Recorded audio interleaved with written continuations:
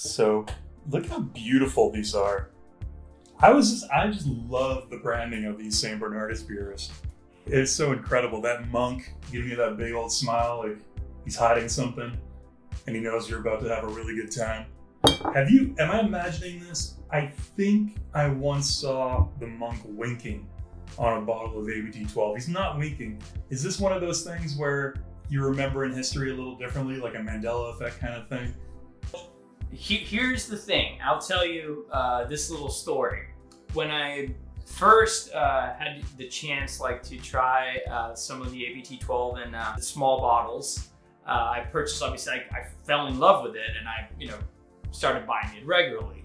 I could swore at a certain point that I had seen oh, look, the monk is winking. And I remember looking at the bottle and all of that.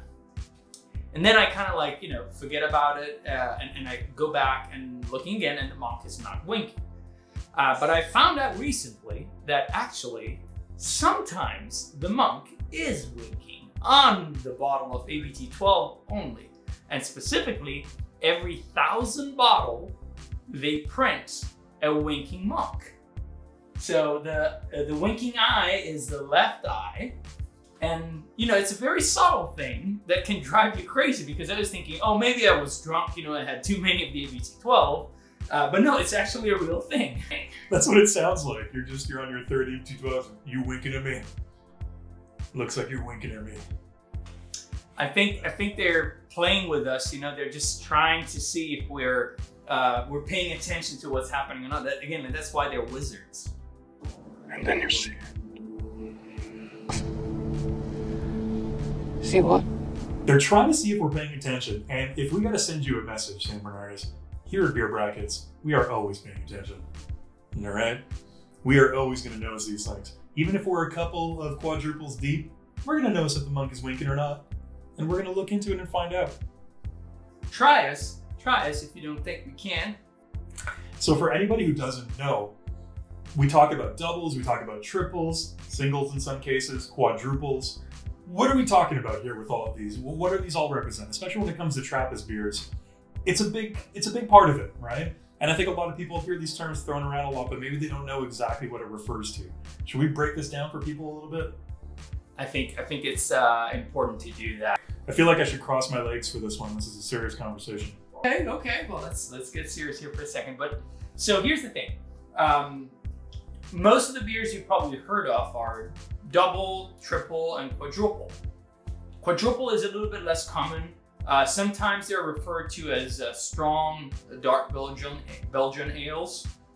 But you might be wondering, what is being doubled and tripled and quadrupled? Well, that's actually the amount of malt. So that's all it is. And you might wonder, well, why is there not a single? And that's because that style kind of fell out of grace somehow, it hasn't been produced any longer. But if you're wondering, does St Bernardus make a single? Yes, they do.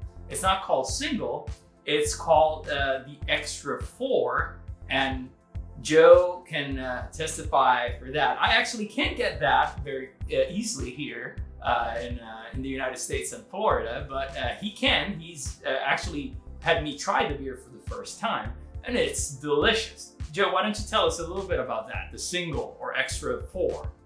See, I always thought the double, triple, and quadruple meant the amount of fun. For the 4, whew, that beer is something special. I can't find it anymore though. They were stocking it for a little while in the liquor store here, and now it's gone. It's almost as though they decided the monks just took it away. They're like, no, is it a white whale?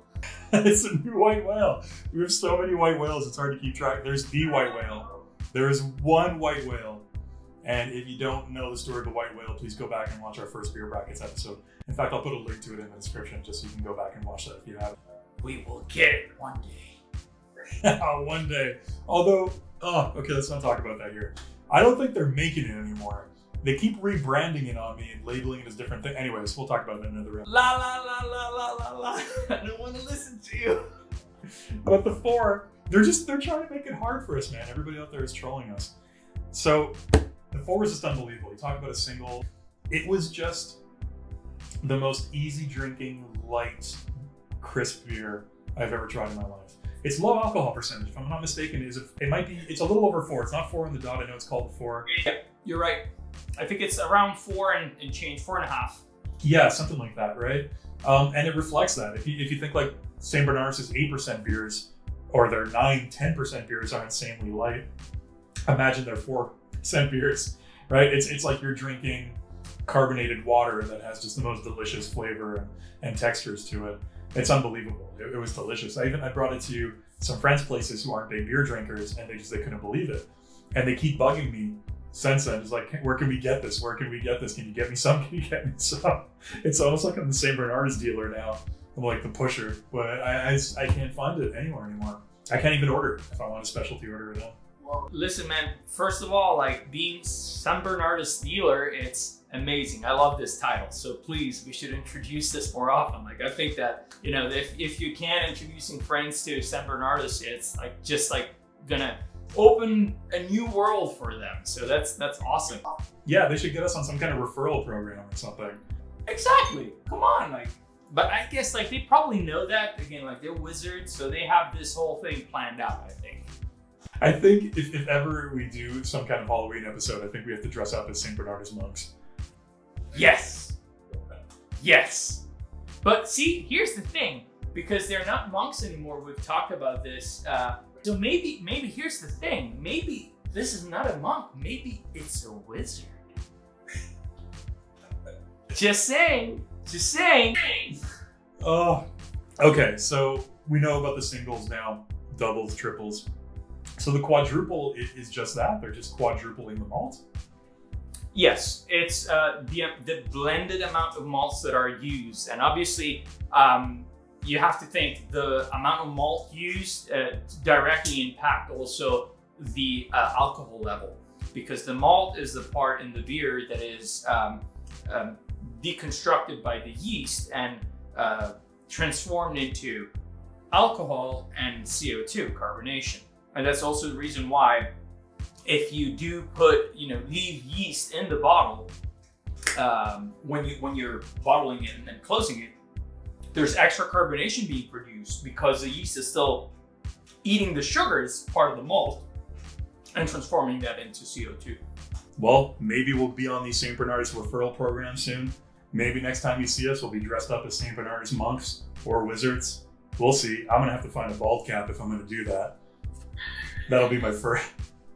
It's easy for me. I wasn't gonna say.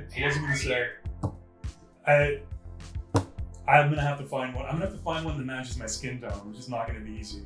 But I'll see what I can do. I'm gonna have to find a luscious frock, something with maybe like a furry collar, big gold medallion. See, here's how we're gonna do it, Joe. We're gonna get you just like a cloak with a cap. It kind of looks like you're looking out of it, like, and it's more like mysterious, and you're just gonna be there, like, just pronouncing, mysterious spells and moving your hands and drinking beer at times. I love it. I can't wait.